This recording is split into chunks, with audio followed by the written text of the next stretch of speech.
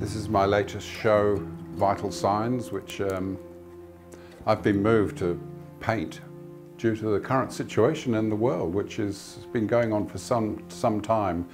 Climate change has been damaging the environment through drought and long periods of heat and fire.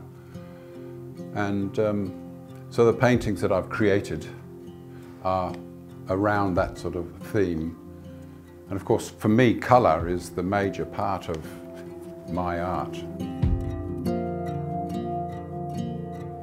This painting sums up the whole exhibition, I guess, about climate change and global warming.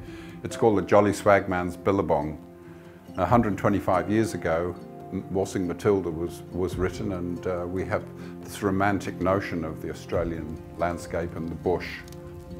So what's happened in recent decades is the global warming has changed that landscape, and so I've created a fictional billabong with surrounded by the inferno of fire due to long periods of drought and heat. Even the water has this rather lurid green, which has been derived from the algal bloom that we see in so many of the rivers, like the Murray-Darling, for instance. This painting's called The Heat Sits Heavy on the Land, and it's an interesting process that I go through because the heat is an abstract, and so how does one paint heat? Well, for me, colour is the medium which I can go through to create the atmosphere of heaviness. And yet there are areas that I want to be slightly realistic, so the hills that are bare and the colours of drought where there is no green from rain. And of course the colour, oranges and the reds, are very dramatic colours which are indicative of heat. Well, after any trauma or devastation in the landscape, there has to be reconstruction and hope comes with that. This painting is called The Reconstruction of the body as like a metaphor for our lives. And the line work is the animation of that, and the colours are more subdued. They're not so much about the devastation as harmonious. The anatomical shapes are swirling around the space, trying to find reconstruction within a new body and a new state of affairs.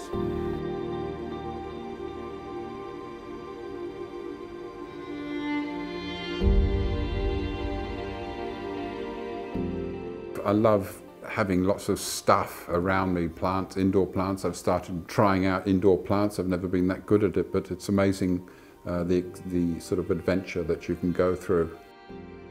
Well, this is a little still life I prepared earlier. Very joyful flowers, which I've suddenly realised that the colours of it had appeared in one of the paintings I had done a few months ago. Not all my paintings are about serious content. It's sometimes important to have some lightheartedness in my art, and that comes through with the colours.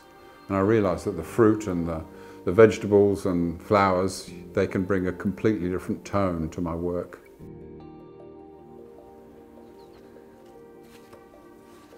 The garden is something that's ongoing in my life, and I just love being in it. It's a very grounding place to be. I think nature is something that drives my inspiration in my art, whether I'm in the mountains or wherever.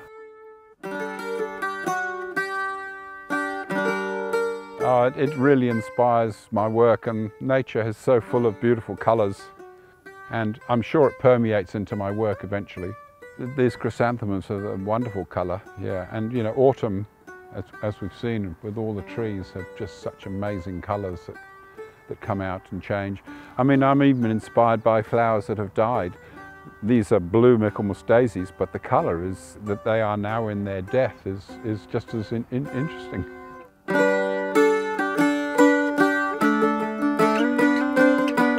Well, I love to play music. Music really feeds my soul. I don't do it for money, I do it for the love of it, and love playing with other people and jamming and improvisation. It's a bit like art, a lot of improvisation, I love playing music from different cultures.